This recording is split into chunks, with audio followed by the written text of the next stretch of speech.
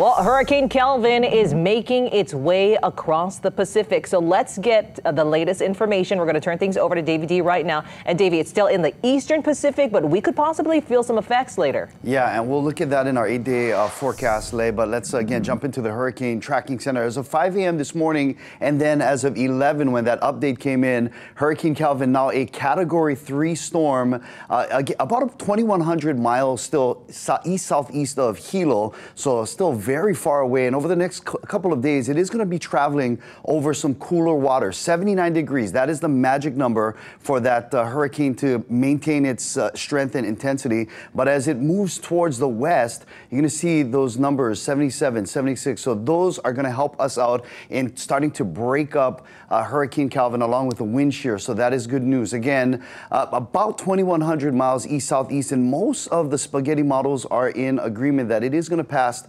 south of Hawaii Island. So in the impacts we're going to see is possibly a large swell for the east-facing shores, some heavier rains Tuesday into Wednesday, and then some gusty winds. So that is going to be happening possibly midweek next week. Of course, we've got more details on this at kitv.com as we track Kelvin. Lay?